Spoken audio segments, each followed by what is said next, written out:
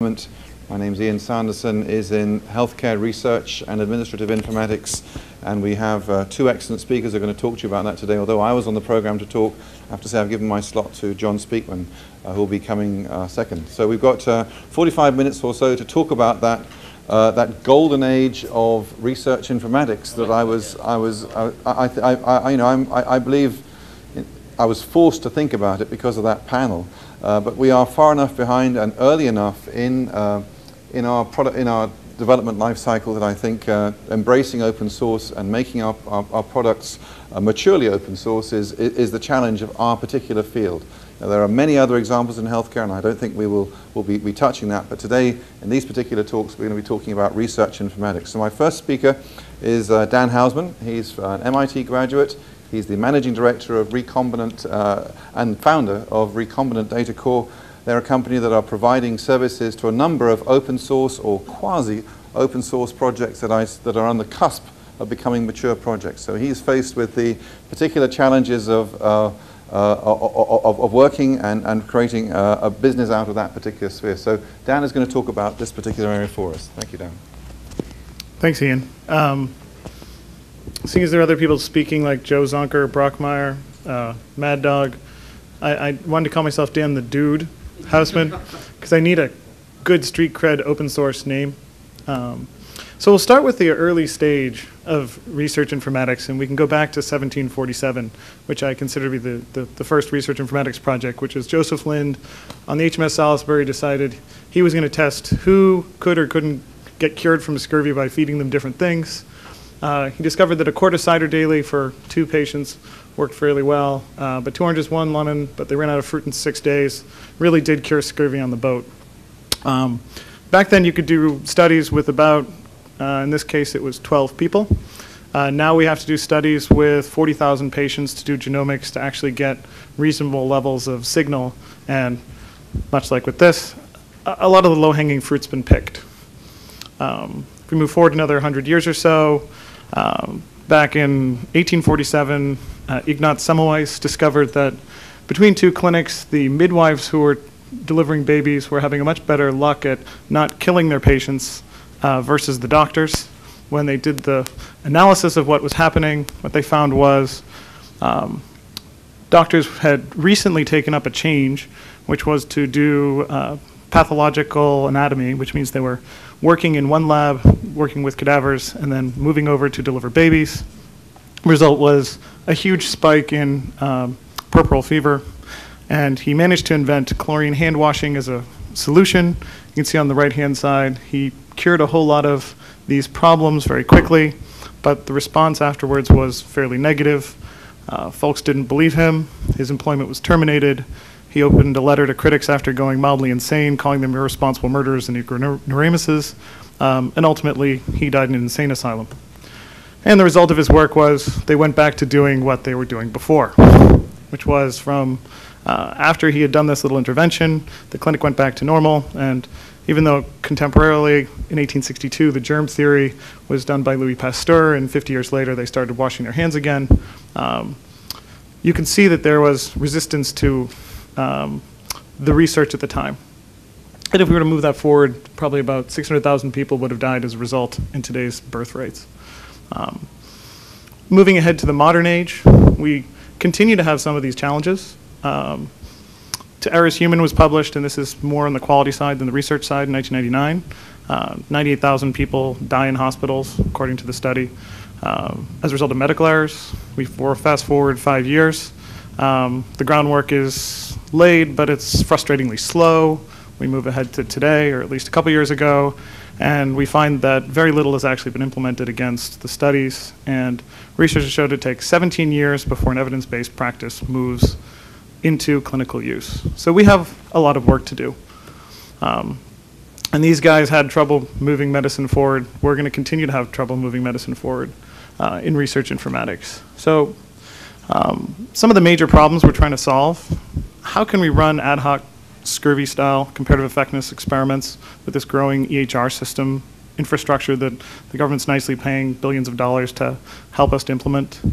From an open perspective, really evidence-based medicine has to be an open process. We can't close off and have small studies and patent the fact that we know how to treat patients better. We need to be able to have systems that can be shared across different groups. We have a lot going on. It's changing our health system, both in terms of the informatics they're using from EMRs, as well as new treatments and functions. How do we even know that we're hurting them versus helping them? And we're spending a lot of money, about 20 to $30 billion a year, and we get 30 new drugs per year, so we're not having a lot of success in finding new treatments. There's not a lot of lemon and lime type treatments left out there. So something needs to change. And the argument that we and many of the folks that we work with have come to is that openness is what is needed.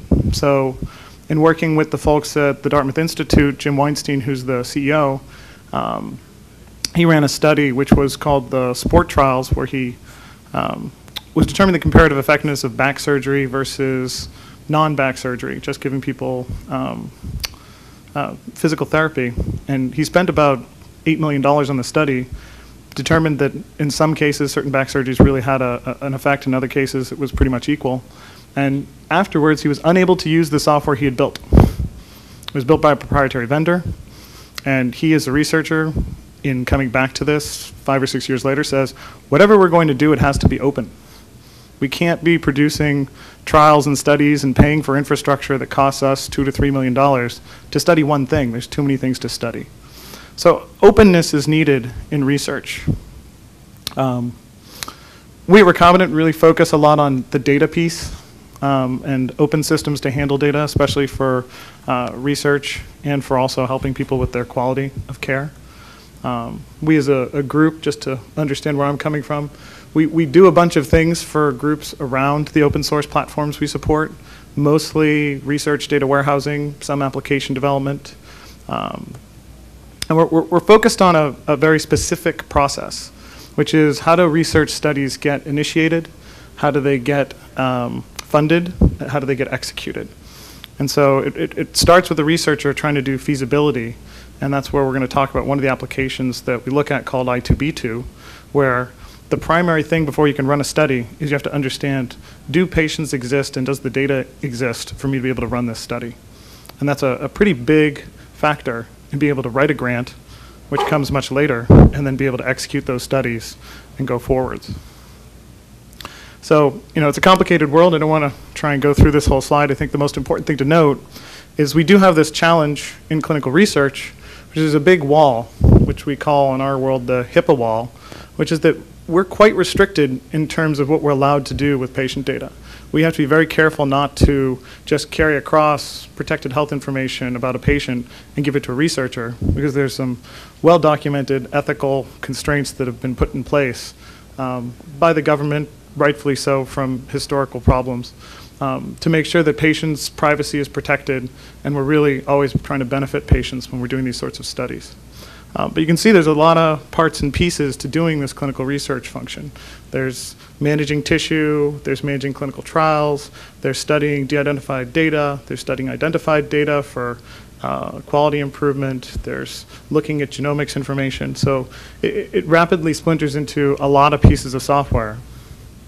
So, how are we getting things done with open source in healthcare today?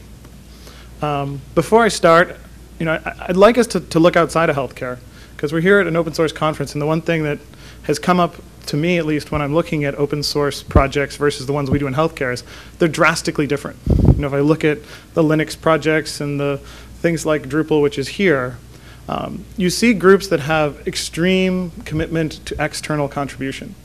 And I put up this slide because this is a Drupal representation, and Drupal's logo is this Druplicon. That is a bacon sculpture produced by a Drupal developer, and that is a Drupal tattoo. Now, I'm not suggesting in healthcare informatics we get so involved that we start putting up CA Big and I2B2 tattoos on our arms, but we don't engage our community the way that these open source communities, and we don't have the level of commitment where there's 5,817 developers integrated to build an open source project. And I won't go through what Dries Buttert would do, but he's the rock star behind Drupal, and I think the big difference between a system like Drupal and what you see in open source in healthcare is he's one guy in his dorm room, literally, who galvanizes up to 5,000 people from scratch with no funding. And we in healthcare are putting in the $1 billion stimulus fund to go and build open source projects that people can use. Now, I'm not saying we shouldn't be investing. This is a little more complicated and there's a very different model. But we have to look at what are we doing that's different and why aren't we getting that kind of model to function? Because among the big benefits we preach of open source is that as a large group all sharing, we're going to have much more scale than if we were just to call up a vendor. And if it looks like the vendor is really the US government, I think we're going to fail. So the types of applications, and I'll briefly touch on data management infrastructure. Mostly day-to-day, for us, data management infrastructure is lights on things. We don't pay much attention to it. We don't worry about, I didn't even put the operating system on this slide, right? We worry about things up in the application tier that a medical researcher, a clinician is going to use day-to-day, a person in a lab is going to operate with, and build systems for them. But we do have to think about some of the infrastructure pieces. And so I took a look at, well, what would be a good scorecard? How can I measure some of the folks that are the open source projects that we're working with? And I think there's some key determinants that do signify for us success and maturity. One is there a real need for this to be open source in the first place? Now, in the case of some of the applications I'll talk about, there definitely is. I'm not so sure about an EMR. There's plenty of really good EMRs. There's a market for EMRs. There's people going out there making money. If there isn't a market need, we shouldn't be wasting our time.